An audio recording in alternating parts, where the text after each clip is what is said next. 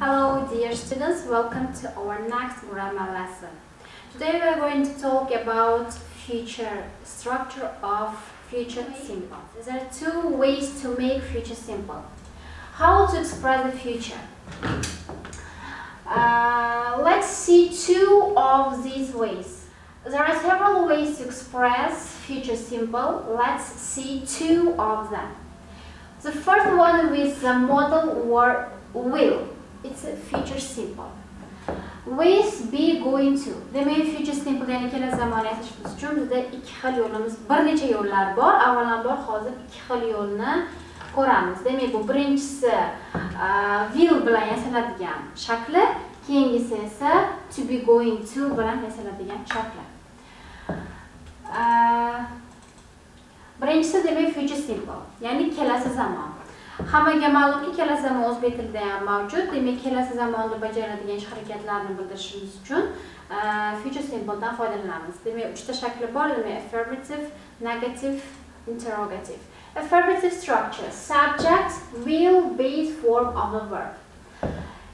For example, your brother will become famous soon. Demak subject ega, will modal fe'limiz hamda fe'lning o'zaktor shakli. Ya'ni bunda your brother will become famous soon. Sening akang yaqinda mashhur bo'ladi.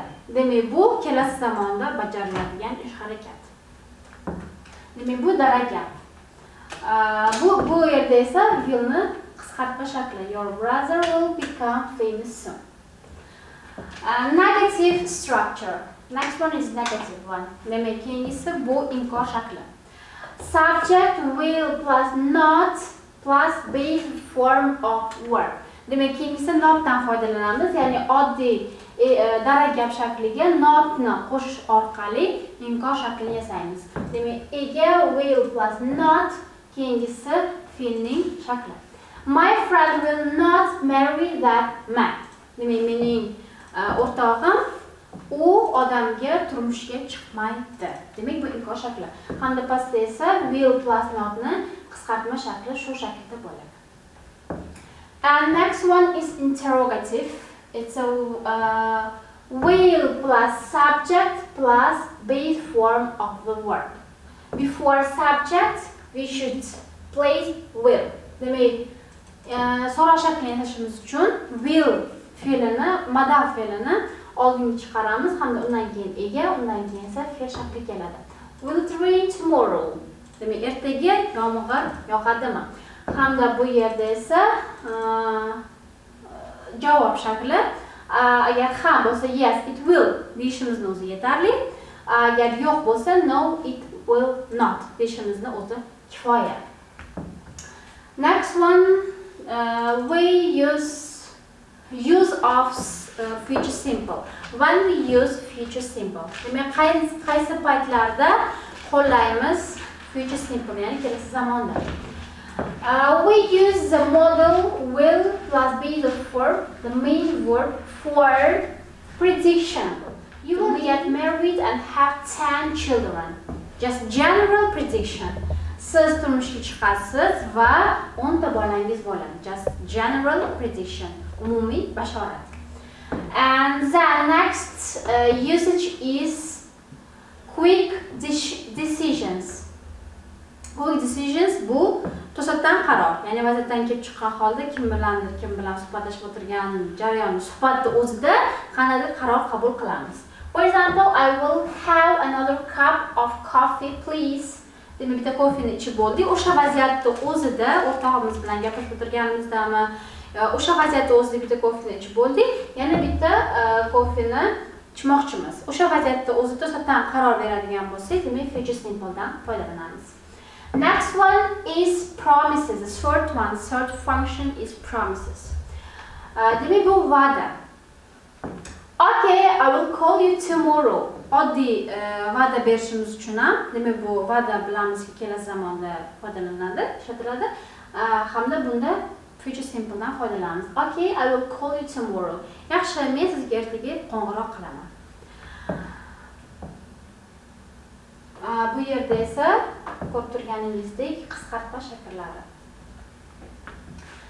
Next one is to be going to. As I mentioned above, we are going to talk about two ways of future simple, structure of future simple. First one is will and next one is going to be going to. So the structure of to be going to, I am going to base of verb. Demek tepada aytib o'tganimizdek, birinchi shakli will bo'lsa, ikkinchi shakli esa bu to be going to dan foydalanamiz. Present simple, future simple ni berish uchun. I am going to, demek bunda to be dan foydalanamiz. Subject bular, mana bular subject, bularni o'rnida demek boshqa ismlar kelishi mumkin. I am, you are, he is, she is, it is, we are, you are, they are. Going to on the base of verb. Fe'lni o'zak shakli. Demak bunda infinitive without to keladi. Going to ni o'zida to bo'lganligi uchun demak fe'lni to siz shaklini, o'zak shaklini, hech qanaqa qo'shimchalarsiz shaklini olamiz. And negative form of the going to. Demak negative form of the going to xuddi present continuous ga o'xshaydi, faqat going to ni qo'shamiz.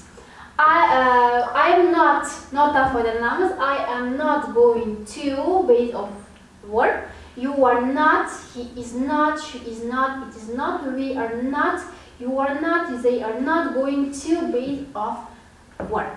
The without to infinitive. Pay attention please. Without to infinitive. Demek fe'lni o'zak shakli.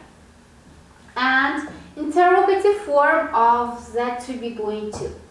Demek bunda interrogativni, ya'ni so'roq shaklini yasashimiz uchun to be going to har doimgidek oldinga chiqadi. Hamda am I going to, is she, he, it going to, are we, you, they going to, and base form of the verb. Short answers yes, subject pronoun, and am is are. Or no, subject pronoun plus isn't or are not. And here's short form of the interrogative structure of the going to.